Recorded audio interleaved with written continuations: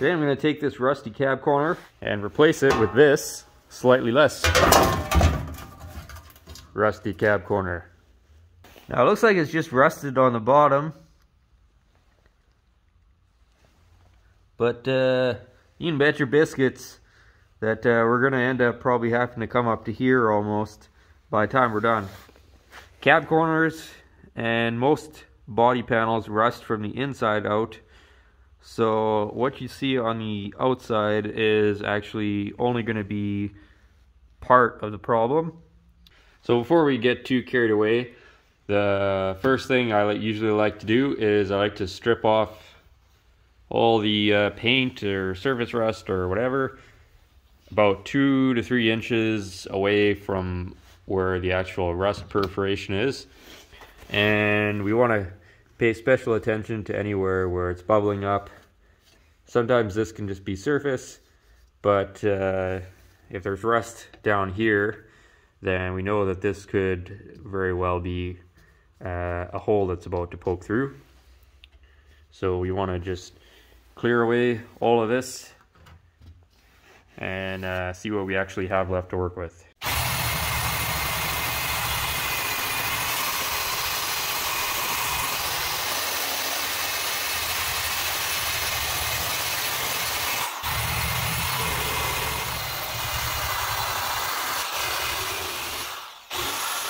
Well, we stripped off the paint, and like I said, remember how there was all those little bubbles? Well, now we have these little dark areas of rust, and you could just say that's surface rust, but as soon as I take my screwdriver, I can just poke a hole right through everywhere that. So that's not really a surprise, but you can see the importance of doing this before you start cutting up this, obviously, and before you start trying to cut and weld anything in lower down. Rust is always going to be higher than what you see on the outside. This is probably one of the problems I think people have with welding sheet metal is they well, maybe they do strip it down, but there's still these dark spots here where the rust has already come through, and then they come down here, try and put it in a nice little patch there. If I could, I would very much like to put in a nice little patch at the bottom instead of going all the way up here. People try to do that, and then they don't cut all the rust out, and then they try welding, and they come up to these little spots like this, and then you just blow a hole as soon as you try to weld it.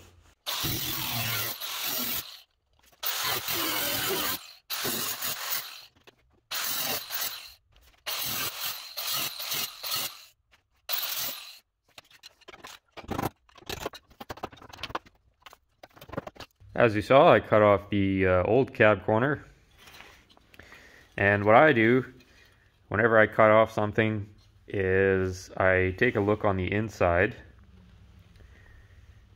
to see if I've gone high enough. And what I'm looking for is anything like this. Well, this is all still solid metal, there's no chunks missing or anything, but I come into here and this is all very eaten up here. So like I said, there's already pinholes there, and if we go up to here, this is almost a hole, and it's all pretty chewed up along this edge. Same thing goes through here. It's all very eaten up. So when I see stuff like this, well, I know I'm gonna have to go up a little bit higher because I want to try and get away from that. There was still quite a bit of metal eaten away there, so that ain't gonna weld too good. So in this case, I can see the back side of the panel, so I already know that I have to go higher. I'm gonna go about another inch up or so. But if you can't see the back side of the panel, then I just do exploratory cuts like this, and if I saw this, then I know I'd probably have to go up another inch or so.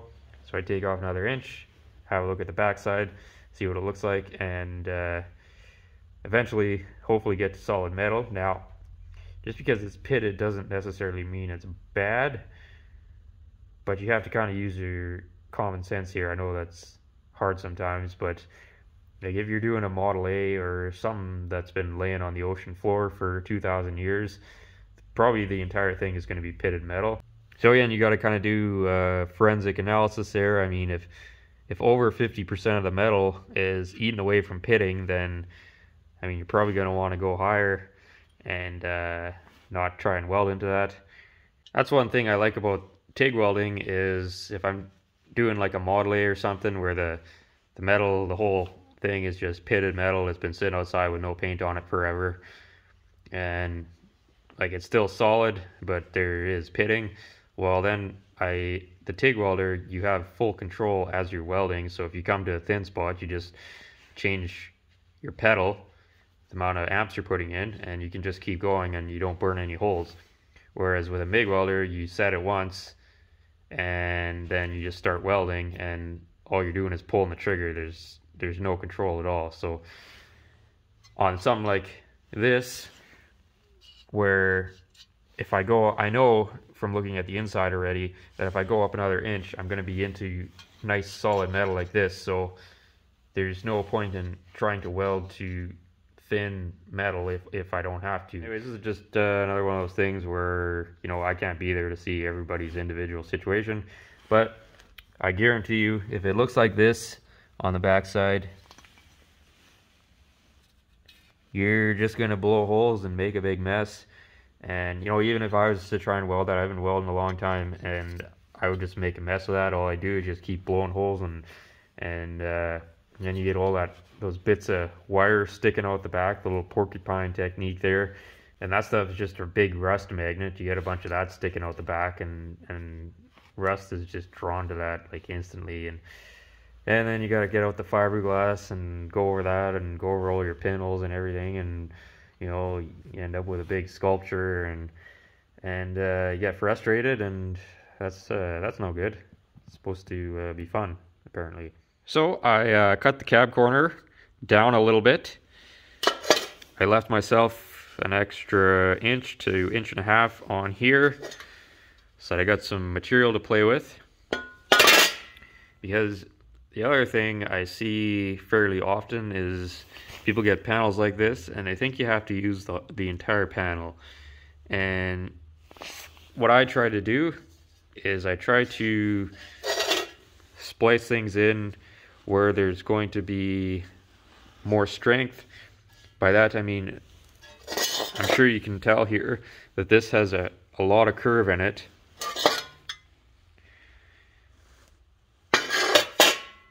Whereas the higher we go up here, this gets very flat and a lot of the curve goes away. So all this extra curve, this is giving it extra strength. And the more strength it has, the easier it is to weld in without it doing crazy things, warping and making a big mess. So the other thing that gives a panel strength is body lines and things like that. So I try to always put in panels like these cab corners and stuff, where in an area where it has the most strength. And again, that's not always possible. You know, if it's rusted up to here, then you don't really have much choice. But if it's not, then only use what you need off the patch panel and try to put it in a strategic location. If I have a body line, say I had a body line through here, I would section in the panel either an inch below or an inch above that body line. And that body line again will act as an area of strength, and it'll help prevent any extra, you know, warping and stuff. So if I tried to weld the cab corner up through here, you can see the back of this cab is very flat. And so I try sectioning it in here. What's going to happen is as I'm welding, the heat's going to rise as it does, and it's going to want to buckle in a large area on the back of this cab, and you're going to end up with a big swale on it. And then you got to go back and, you know, body work the whole thing, and that's just not really ideal. The other thing, and this is just something I picked up from doing collision and stuff, is you want to always leave something for the next guy. So, I mean, if you're doing collision and you're sectioning in a quarter panel or something, well, it's not uncommon for a late model vehicle to get in multiple collisions, especially because people can't drive anymore. So you section in your full quarter panel and you use the whole panel, and then the next guy comes along and it needs a quarter panel again. Well, now where's he going to section in the quarter panel? Somebody's already used the whole panel. And so I try to, you know, it's good practice to kind of leave something for the next guy. Same with rust repair on late models. Yeah, a vehicle is driven every day in the salt and snow and rain and whatever. It might need, you know, 2 or 3 different rust repairs in its lifetime. So you go and section on your cab corner or whatever on your new truck, and you use the whole panel, and then well, let's say 5 years down the road it's rusted out again, and you bring it back to the body shop. Well, now what are they going to do? You use the whole panel and you didn't need to, and now it's rusted out along the weld seam, and the whole thing's rusted out, and well, I don't know, now you got to try and go to a junkyard and find a good panel and cut that out and weld it on, or what do you do? Now in theory, this thing's probably only going to be getting 1 cab corner in its lifetime, but you never know, in another 70 years somebody might want to tart this thing up again for resale. So we want to kind of leave the next guy in the future a little extra material to work with. Bad news, I'm going to talk some more. I promise we'll eventually get to the sparks and welding and stuff like that people actually watch. But I know if I don't explain stuff, then people get mad. Anyways, now that I'm a huge YouTube sensation, I'm not supposed to be negative anymore. We're supposed to be all positive and smiles and coddle everybody and hold their hands, and you know, this is 2022, so we're all very accepting. And anyways, we got sidetracked again. I think this channel is just gonna shift gears, and it's just gonna turn into cats and Kyle ranting about stuff. This is applicable to these 1947 to 54 Chevy truck cab corners, although the same can be said for just about probably any patch panel. But this is just what I have found from doing these, is the door edge that comes on the panel, the replacement panel, is completely out to lunch. So if it's at all possible on these, and usually it is if the truck's not a rusted pile of absolute garbage like this one is I save this edge. I just leave it on, and I leave myself about 3/4 of an inch if it's still solid on here. So I leave all of this up to about here, and then I cut this off right along this edge, and then I'll lay the cab corner on, and then it just fits so much better when you do that.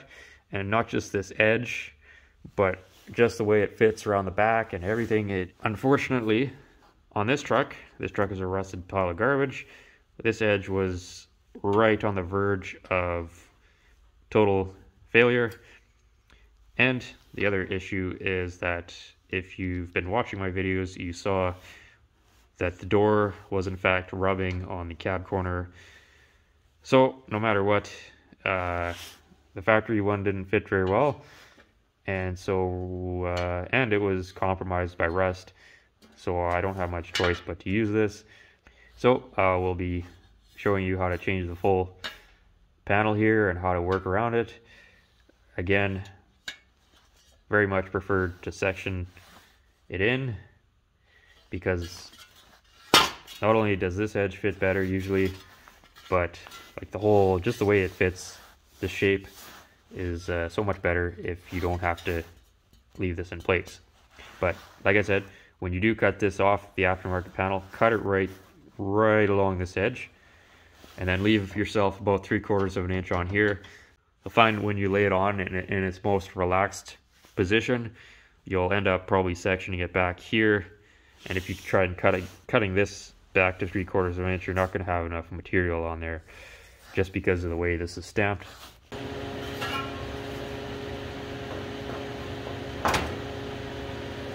I set the cab corner on, and I try to find, you know, where it's most relaxed position is. Unfortunately, if I put this where in theory it should line up, which is like down here somewhere, it's like completely out to lunch. So I have to actually kind of roll it up like this. And on these trucks, this edge at the bottom here, you can't go off of that. At least not when you're leaving this edge on. So if you go off of that, there's not enough material on here on the bottom of these patches compared to what the factory had. So don't go off of that, go off the overall shape and how it's going to fit the door the best. Did I mention you have to have the door on? Extremely important to have your door fit while you're doing cab corners on anything. If you don't have the door fit and you weld your cab corners on, you're going to be very disappointed in the results. My main concern is going to be this, how it fits the door. Everything else we can work with, but if it doesn't fit the door, then it's well, it's garbage.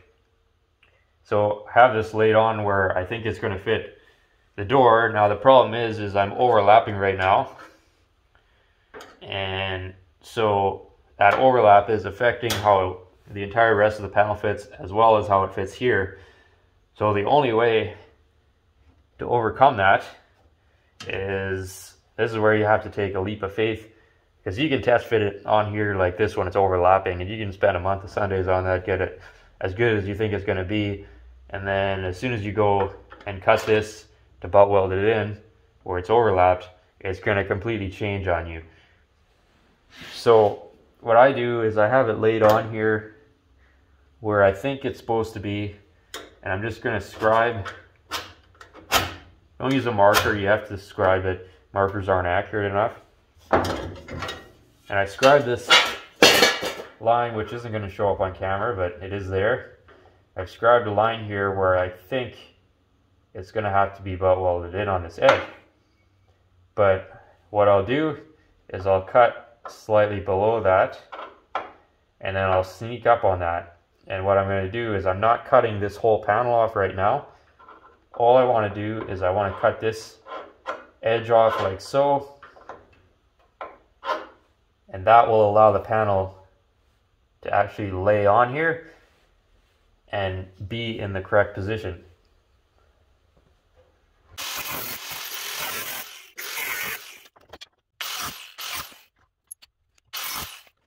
So now that I have my edge ready for a butt weld, I'm going to lock in my door gap by placing a tack weld on the top and the bottom edge of the cab corner. And the rest of it right now is just overlapping the old cab corner, or what's left of it.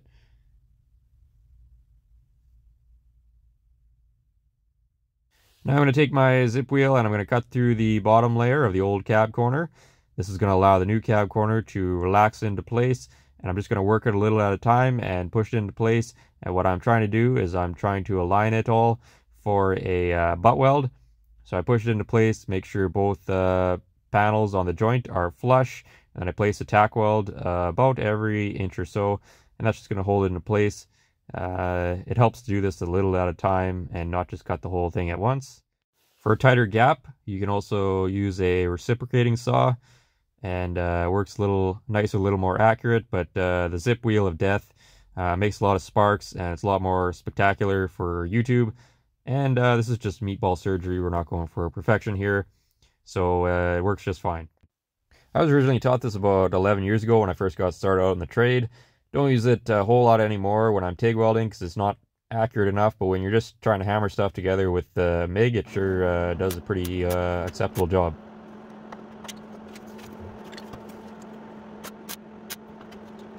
Well, I got this thing spliced and tack welded in, and then once I get it tack welded in, I like to grind off all the tacks, and there's a couple reasons for that, which we've discussed in older videos, but in case you're new here, First reason I grind them is just so that when I go to fully weld this, I now have a consistent playing field, and I'm not trying to weld into a bunch of big nuggets that are sticking out, because if you do that, then you're more likely to get pinholes, because then you're not getting full penetration any time you get near one of those blobs of weld.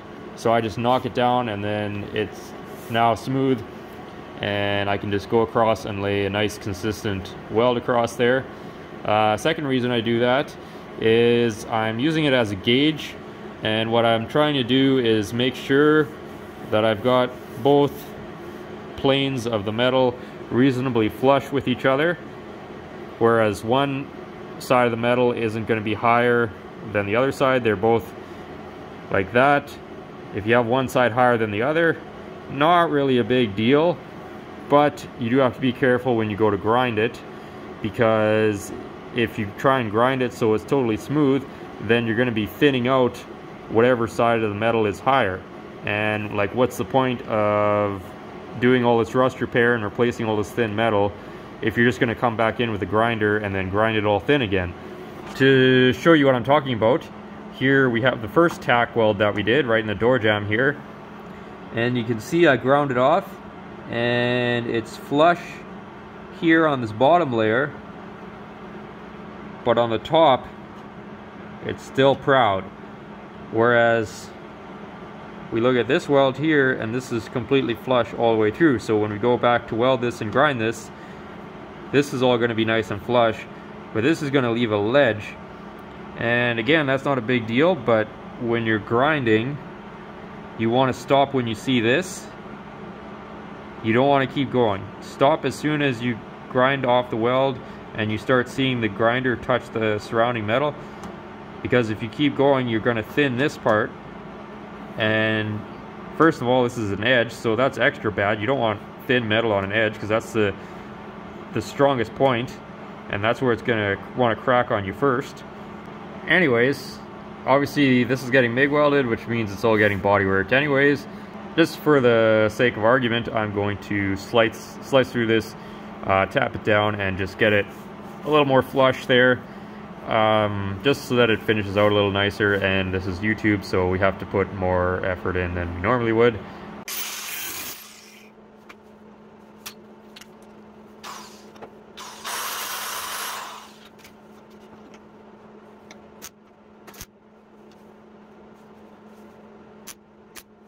There, now you can see that is much closer to being nice and flush. If nothing else, you want to try to get your edges as close as possible. Typically not good practice to sculpt your edges out of filler, but I mean the rest of it doesn't really matter. But if anything is going to get chipped, it's going to be your edge, so try to at least get that dialed in.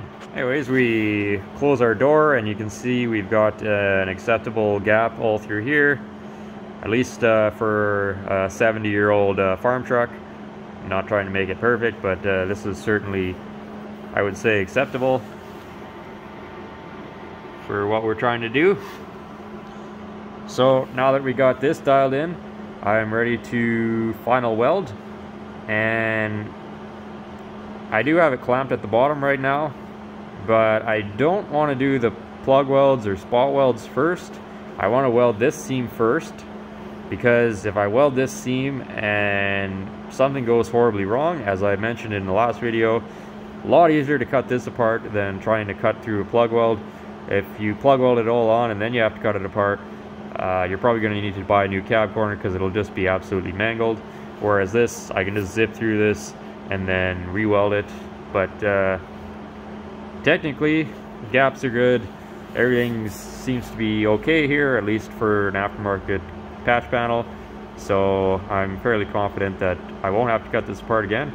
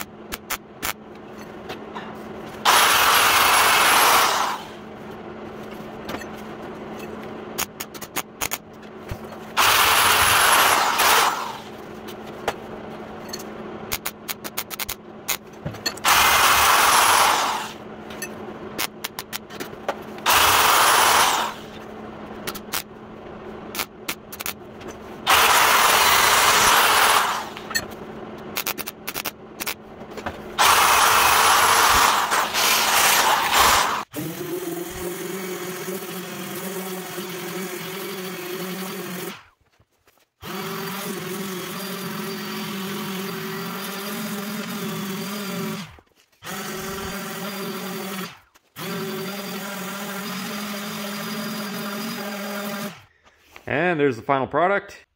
It's far from good and good from afar, but arguably better than a rusted out cab corner. Camera always makes things look better than they are, but we weren't trying to metal finish this out. We were just trying to get it on there. So it'll need a bit of an intervention with our friend Phil, but see, the door gap here is quite good for one of these trucks. So I'm quite pleased with that. That was kind of the main concern. The rest I don't really care about. I did get the bottom plug welded on. Just a quick note there. When I'm kind of fitting these things on the fly, like you saw in the video there, I don't drill the holes for the plug welds until I've got the cab corner welded on. And the only reason for that is if I just put them into this edge here, where I think they're going to be, by the time I get it all welded on and fit where it needs to be, those holes are going to be probably in the wrong spot, because this edge isn't the same as what the original was. If we look at the front here, you can see where I've put a couple stitch welds just on that edge. Now this edge here is actually supposed to be in alignment with this edge, so you can see how far out this bottom is, and that's not just the bottom. I had to roll this whole thing that far ahead to actually get the cab corner to line up with the door. So we look inside the jam here. I actually had to add a 3/4 inch strip of metal to the bottom here. That's how far I had to roll this entire cab corner up at the front here to actually get it to line up and to get everything to fit in the most relaxed state. Again, that's why I definitely recommend sectioning them in here, because you can get the cab corner to fit a lot better. It just, this edge just isn't made very well on the patch. But at the same time, the factory cab corner was rubbing at the bottom of the door and didn't fit either. So I don't know, maybe it's just a Canadian truck thing. Maybe these cab corners fit awesome on the US built trucks, I don't know, or what. Pretty hard to say. You know, this is pretty typical on these aftermarket panels, and every one of these 47 to 53 or whatever trucks that I've worked on has had the same cab corner fitment issue. So this had to do the same thing on every one. Sometimes I'll just cut it off and remake this entire edge here, but I figured for the purpose of this video I'd do it this way, because most of you probably don't have a shrinker stretcher or brake or any tools. You just buy the cab corner and you want to weld it on. So this is how you make it work. The other thing is, on these older GM trucks, there's not enough meat on the bottom here to get a plug weld or a spot weld in. So what the factory did is they just put a couple of blobs of braze in here just to hold it. These days there's not really any practical reason for brazing on a car or truck or whatever, especially if you have a MIG welder. Unless you're Randall R from Shed by the Tracks and you're building a period correct Model T Speedster, and then brazing is still very much a viable option. But in this case, I just replaced the brazing with my MIG weld. I just did a couple beads with the MIG welder. So this is all, this edge, whole bottom edge is all secured now. Arguably better than it was from factory, because the factory quite often just breaks away, as it did on this one. You can actually see as we go higher up, there's another blob of braze. Here's the last spot weld, and everything from here down was just a couple blobs of braze holding it on, so it wasn't very securely attached from factory. I did put a couple extra welds in here, and then, you know, fairly long stitches along the bottom here. So this is way more secure than it's ever been in the past 70 years.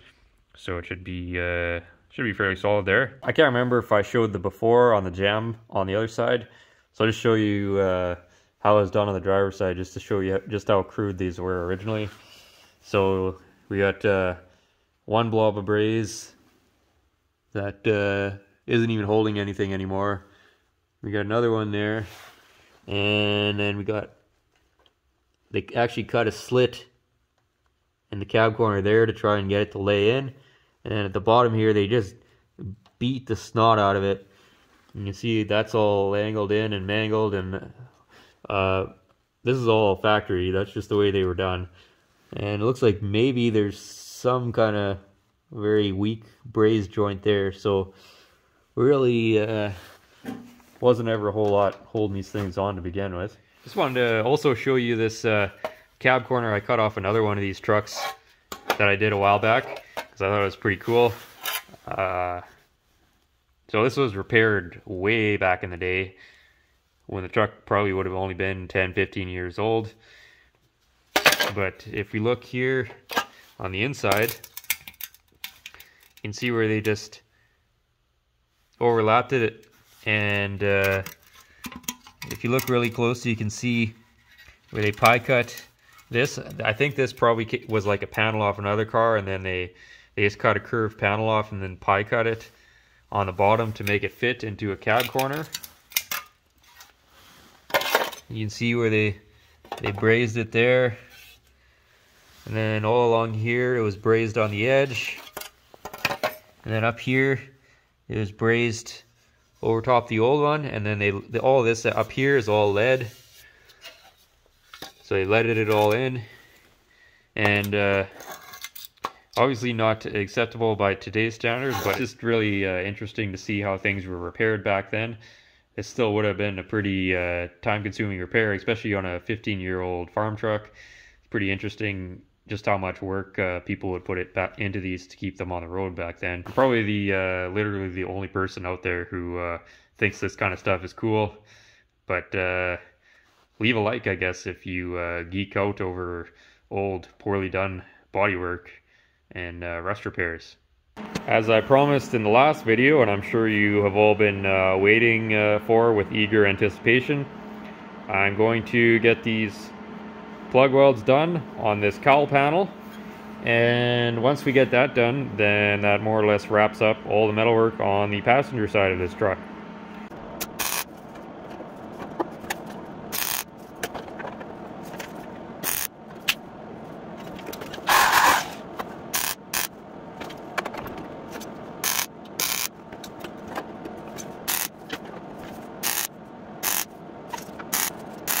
Thus concludes the metalwork on this side of the cab, and just in the nick of time too, because I was almost going to have to clean and sweep up my floor to make some room to work, but now I can just relocate all my tools to the other side and ignore this massive mess. Fortunately, there's still an obscene amount of work to do on the driver's side. You had to do basically all the exact same repairs we just did on the passenger side, except we got a little extra detail here. We got to put the cowl vent in on this side to convert this to an earlier cab, and then we got a big dent on the cab corner back here, so we're gonna knock that out. So I should be able to blast through this side a lot faster, because I'll probably just time lapse all the stuff that we did before, because there's no point in repeating it twice.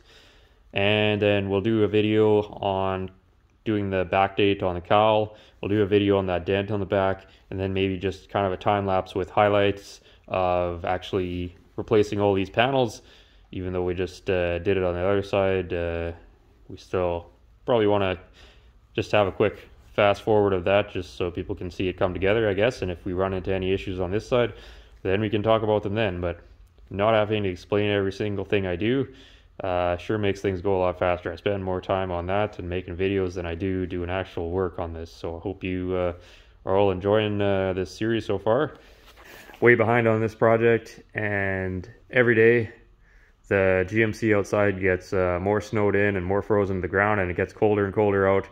So I got to get this cab done so I can move that truck in, strip it down, put this cab on, and then we have to do the corner window graft. We're converting this to a 5 window if you're new here, and so that's going to be a whole video in itself, and going to be quite a challenge.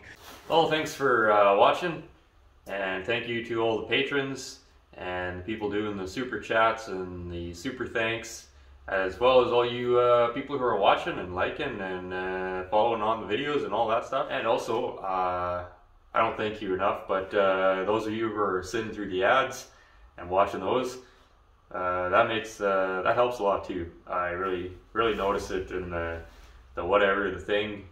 It helps kind of, well, make me feel like I'm not completely wasting my time doing all these videos for what is essentially free.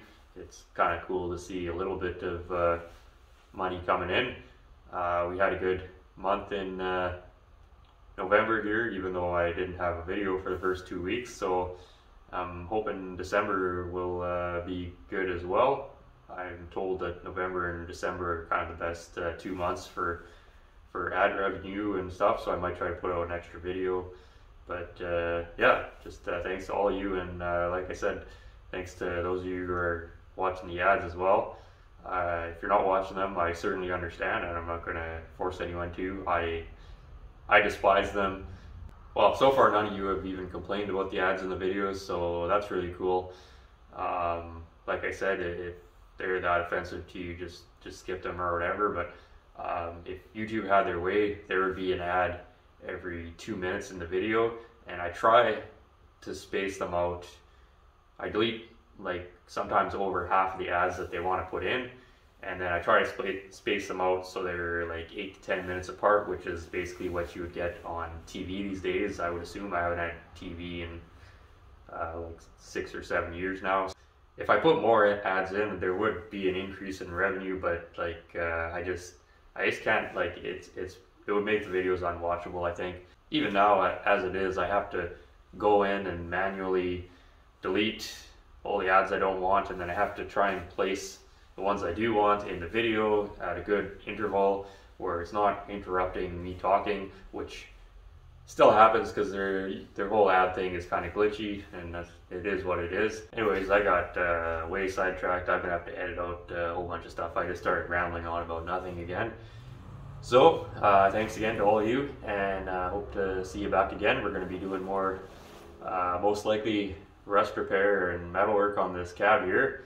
Big surprise there. We got lots to do on the driver's side, as you saw. So I hope you all will return again, and don't forget to dislike and unsubscribe. It really means a lot to me.